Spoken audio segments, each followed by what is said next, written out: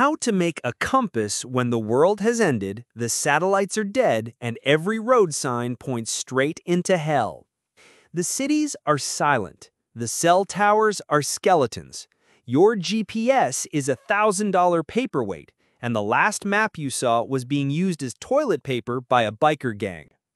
You need direction, literally. Otherwise, you'll be walking in circles until dehydration or wolves take the win.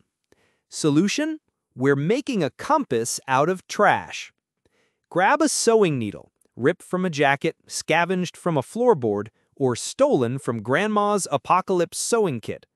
Rub it against something metal, knife, pipe, the rusted hood of a car, like you're trying to start a fight with physics. That's magnetizing it. Don't ask how, just trust the universe hates you enough to make it work. Now float the needle on water. Use a leaf, a scrap of styrofoam, or hell, the lid from a can of beans. Drop it in a puddle that isn't glowing too much. Watch carefully. The needle will twitch, turn, and point north. Or south. Whatever. At least you're no longer lost in circles. The Earth is one big magnet. Rubbing steel lines up the atoms, turning your sad little needle into a tiny compass. The floating trick keeps it free to spin.